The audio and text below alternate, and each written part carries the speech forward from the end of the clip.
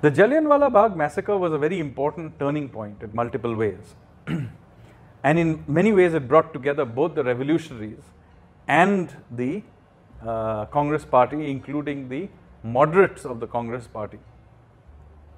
And so you have with this the non-cooperation movement led by Gandhi. And this is the first time that Gandhi begins to really do a pan-India movement of the scale that had not been seen before. And a lot of people participated in this.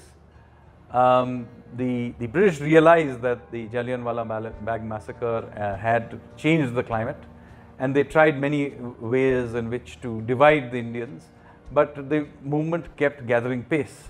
So this is the context in which many of the revolutionaries in what they were called as goodwill gesture were freed, which included Sachindranath Sanyal, who returned in the middle of the non-cooperation back to India.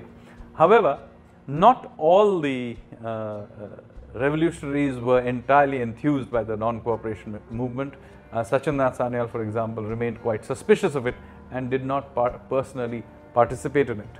And he was in some ways proved, his suspicions turned out to be proved right, because in 1922, just as the pace of this movement was reaching, culminating in a crescendo, Gandhi all of a sudden called it off following an incident at Chauri Chaura. Now, many of the revolutionaries who had joined this movement felt very let down, and so they went back out and began to organize themselves. Sachindranath Sanyal, who had not participated in the non-cooperation movement, now became their leader, because Raj Bihari Bose was away in Japan, Savarkar was still in jail and later on in house arrest in Ratnagiri, and Sri Aurobindo by this point had drifted off and had become more of a religious leader.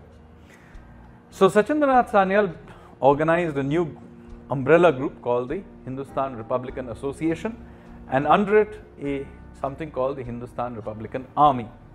Now the names are actually very important. The Hindustan Republican Army is directly inspired by the Irish Republican Army. So the name is very, very significant. And they were particularly annoyed that they were able, that the Irish meanwhile had been able to push ahead and get large concessions, ultimately leading to independence. And a small country right next to Britain being able to push ahead so fast, when in India the movement, the non-cooperation movement had lost, completely lost momentum, really in many ways instigated this sort of attempt to revive it by the likes of Raj Bihari Bose. So he then began to gather up many of the remaining revolutionaries. In particular, he brought in to the fold the likes of Bismil and Ashfaqullah Khan, Chandrasekhar Azad, Rajendra Lahiri, and of course Bhagat Singh. Now this group now began to accumulate arms.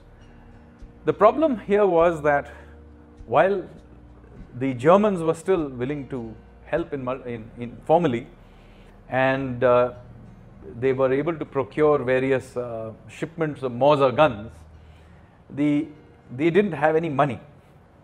So Bismil came up with the idea of trying to make major raids on government facilities to raise money.